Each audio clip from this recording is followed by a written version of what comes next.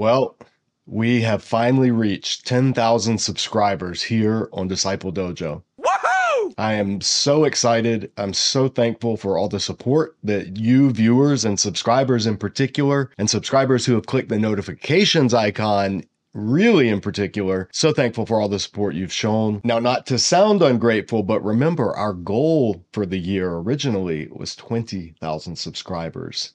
So we are halfway there, and we still have 3 months left in the calendar year. So will we make that goal? I don't know, but we'll see. If people keep hearing about and liking and subscribing to this channel, then we may very well get there with a final push at the end of the year. But we've said all along, as soon as we hit 10,000, we're going to do a big giveaway, and that is what we are going to do. We are going to be giving away a couple of resources. These are resources that have either been donated or that I have had in my own library over the years that I've used and learned from, and that I want to pass on to not only clear up shelf space for newer resources, but also to share with viewers who are looking for some resources and who have supported this channel by subscribing. So we're going to do a couple of different giveaways. Stay tuned to the end of this video for directions on how to enter to win these. Now, first up, we're going to give away some resources for our biblical languages nerds out there. Those of you that have working knowledge of the biblical languages, Greek and Hebrew, or you would like to have working knowledge, maybe you used to have working knowledge. We've got some resources that I want to give to a viewer. So we're going to do two different little giveaways. The first are for the Hebrew Bible nerds out there. Back when I learned Hebrew, we used to have these things called CDs, vintage. And so this is Basics of Biblical Hebrew, all of the vocabulary in Miles Van Pelt and Gary Pratico's Basics of Biblical Hebrew on one CD. You can pop this in your CD player in the car, if cars still have CD players. I think most do. Or you can rip it into digital and listen to it however you want. But I'm going to be giving this away, and also giving away this analytic Hebrew and Chaldee lexicon. This was printed in the 70s, and this was actually my dad's resource that he used in seminary, and I used it 25-ish years later in my seminary, and now 20-ish years later, we're going to pass it on to somebody else. So a viewer out there, if you are learning Hebrew or just want to keep your Hebrew sharp and you want to have another resource on the shelf for doing Hebrew word studies, this is one pack that we're going to be giving away. But JM, I don't know Hebrew. I focus on Greek because I'm a New Testament Bible nerd. Don't worry, we've got you covered too. Have some other vintage CD resources for our Greek-focused people out there. Jonathan Pennington and his readings in the Greek New Testament. These are audio CDs of him actually reading the Greek New Testament, so you can hear it being read. And along with that, New Testament Greek vocabulary, like the CD from Pratico and Van Pelt. This was a resource to help you learn audibly Greek vocabulary words that appear frequently throughout the New Testament. So once again, pop these in your car while you're driving along, brush up on your Greek. And along with these, we're going to give away an older edition of BDAG. This was donated by a scholar friend as he was cleaning out his library. This is BDAG before the D was in it, before Donker was on board. This is just Bauer, Arndt, and Gingrich. But it is a lexicon of all of the Greek words that you'll find in the New Testament. It's not the latest edition of BDAG, but it is still a good resource that many a seminarian use to get them through their Greek exegesis classes. So we have a Greek bundle giveaway along with our Hebrew bundle giveaway. Now, some people prefer to focus on the background of the text. And we also had a couple of resources donated that I would like to pass on to some subscribers out there as well. The first one is InterVarsity Press's Dictionary of Paul and His Letters. This is the first edition. There is a newer edition that's come out, and it has different articles in it. So a number of New Testament scholars I know use both of them and refer to both of them. This was produced in the 90s, and it has all kinds of articles about anything having to do with Paul and his letters in the New Testament. You've got articles on the household codes, justification, marriage and divorce, adultery and incest, Paul and his interpreters, how Paul has been read over the centuries. So anything involving Pauline studies, you're going to get a good introductory treatment in this volume. We're going to be giving this one away to a viewer. Another prize we're going to be giving away is Craig Keener's Bible background commentary on the New Testament. So not just focusing on Paul, but the world of the New Testament overall. This volume is a wealth of information about all of the backgrounds that the New Testament draws from, alludes to, or presupposes. But rather than being a dictionary, this is actually a commentary. So it follows the books of the New Testament in their canonical order. Craig Keener is probably one of, if not the foremost experts in the world on the background of the New Testament. And so we'll be giving this away to a subscriber as well. And then lastly, we come to our grand prize that we're going to give to one lucky viewer, and that is the Anchor Bible Dictionary. I can barely hold it up. These volumes were donated by a scholar who is a friend and supporter of Disciple Dojo, and I wanted to take a look at what is actually in this. This is not a full review of the Anchor Bible Dictionary, but since a significant amount of what we do here on the channel is reviewing study Bibles and study resources, I thought, actually, let's take a look at what we're giving away so that if you don't know what the Anchor Bible Dictionary is, you at least have an idea of what it is and why you may want to use it in your own biblical studies. So what do you see in the Anchor Bible Dictionary? Well,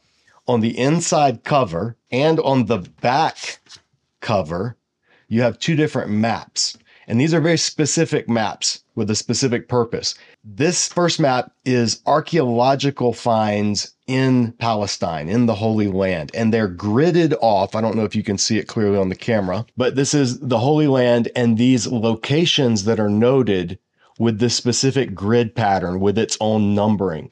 The reason they do this is because sometimes in biblical archaeology, sites will be mentioned and made reference to in relation to another town or a local monument of some sort or just some landmark. But what happens is because of the instability politically and geographically in Israel-Palestine, borders and towns and villages are not always recognized by different people for different reasons. So what this map seeks to do is to locate them objectively. So no matter what the different political parties call these different areas, you have an objective fixed point on a map where those who are studying or doing biblical archaeology can refer and be talking about the same places. The map in the back is similar, but it focuses on the wider world of the ancient Near East and the Mediterranean. And the introduction explains this in more detail. So then after the title page, then these are the consultants, and these are some heavy-hitting names in academic biblical scholarship. I mean, James Charlesworth, Frank Moore Cross, these are names that every biblical studies student knows. There's the editorial staff, and then there's about 25 pages of the list of contributors. Why so many contributors?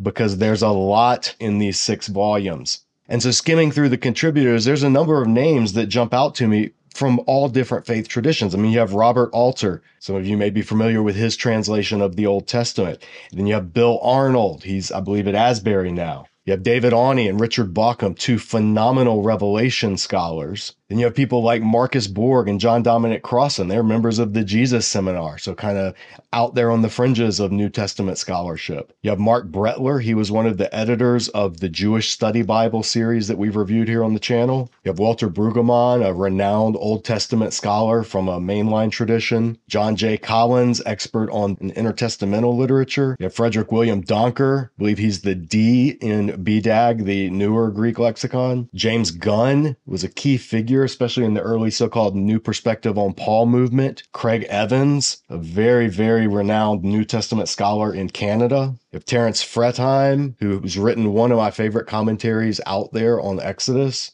William Hallow, I believe also he's a Jewish scholar, but expert in ancient Near East material. He was the editor of Context of Scripture. So whenever you see me here on the channel referring to Ugaritic texts or Egyptian inscriptions, usually I'm pulling from Hallow's compilation called The Context of Scripture. Victor Hamilton at Asbury College, phenomenal Genesis commentary that he's written. You have Richard Hayes, who was formerly at Duke University, wonderful New Testament scholar. Gerhard Hassel, kind of an expert in biblical theology. Kenneth Kitchens, one of the most renowned evangelical voices in the ancient Near East and Egyptian background of Scripture. Have I. Howard Marshall, Ralph Martin, Ken Matthews, all 3 of whose commentaries I've used extensively. Well-known ancient Near East scholar George Mendenhall, and then probably the go-to guy on Leviticus, Jacob Milgram. There's even contribution by Eugene Nito, an expert in biblical translation. I have my old Hebrew professor, Gary Pratico, and then you also have Gary Rensburg, whose book, How the Bible is Written, we've reviewed here on the channel not too long ago. Sort of the patriarch of the New Perspective on Paul movement, E.P. Sanders is a contributor,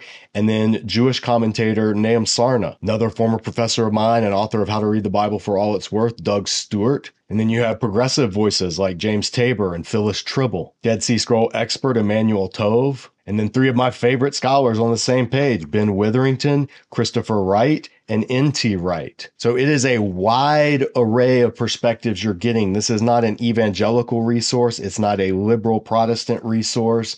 It's not even a Protestant resource. There are Catholic, Jewish, there's conservative, there's liberal, moderate, orthodox. In a project this big, you're getting tons of perspectives on whatever these different scholars have focused on in their career. Now, right in the introduction of the Anchor Bible Dictionary, they talk about how previous Bible dictionaries, that is those published in the early 20th century, kind of the mid-century era, they would make sweeping assertions and generalities about what scholars believed.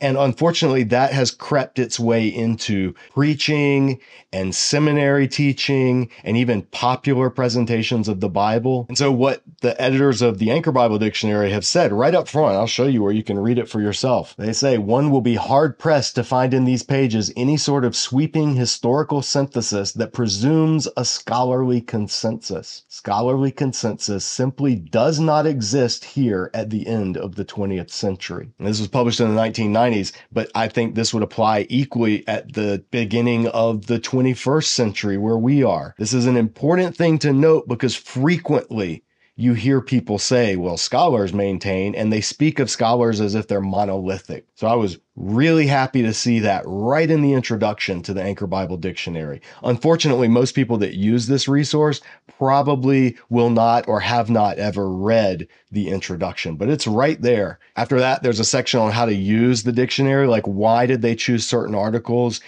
Basically, they used, because this was compiled starting in the 1970s and throughout the 1980s, and then it was published in the 90s, it was compiled using the text of the RSV. The RSV was sort of the mid-20th century scholarly translation that was preferred across denominational and religious lines. Now today, most in scholarly academic community prefer the NRSV, and as of last year, the NRSV UE updated edition. But at the time that this was being compiled, the RSV probably had the widest use among academic biblical scholars. So they took the RSV, and so basically every name, whether it's the name of a person or a place or a concept, every name in scripture, you're going to find an entry in the Anchor Bible Dictionary. Now, some may be very short. Like, for instance, this entry on Achban is just a person in a genealogy, so it just gives the references, and it just says the identity is uncertain. The name itself only occurs in extended genealogy, and that's it.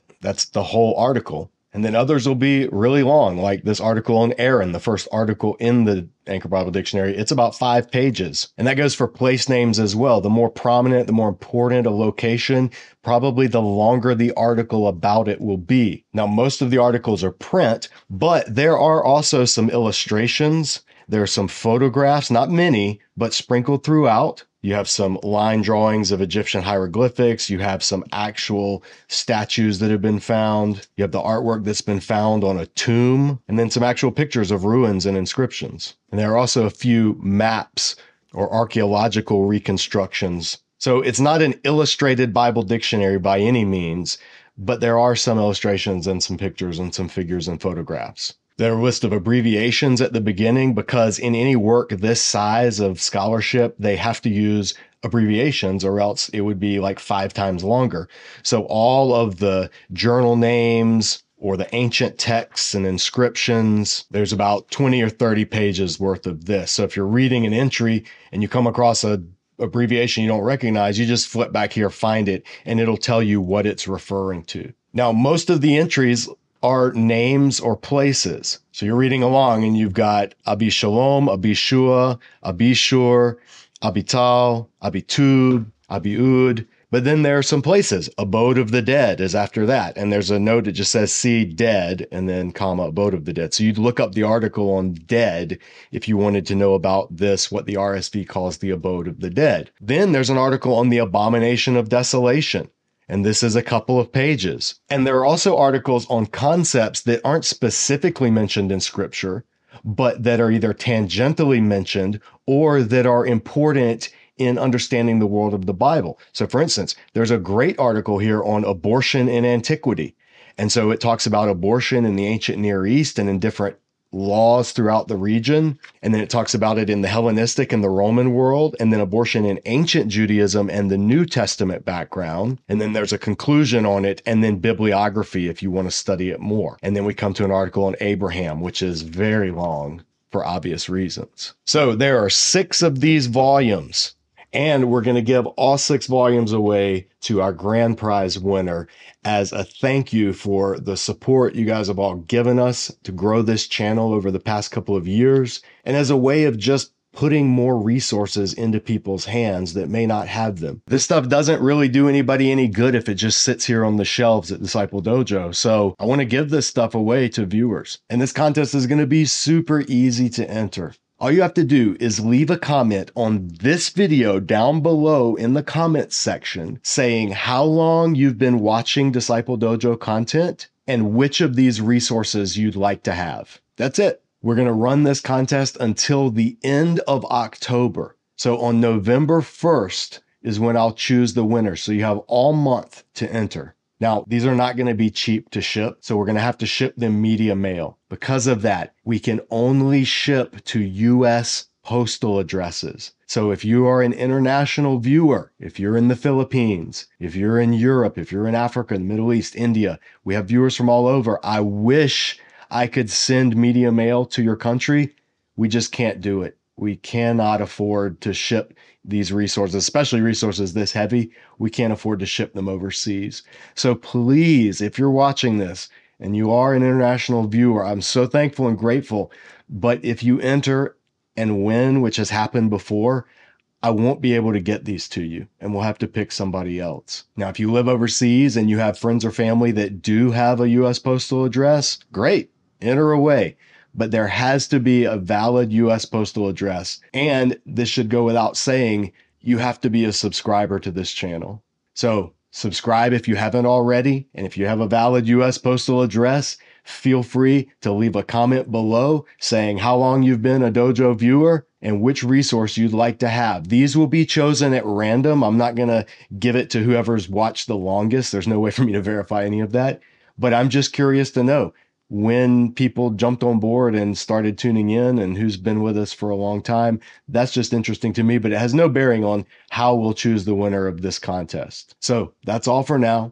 Stay tuned for more content coming up. We've got some cool interviews lined up in the coming weeks. We're going to be doing more biblical teaching. I'm going to be going back to SBL next month. We're going to take a camera with us and try to get some cool behind the scenes footage there. So let your friends know if they are into anything involving Bible nerdery. Disciple Dojo would love to have them on board. That's all for now. As always, keep training.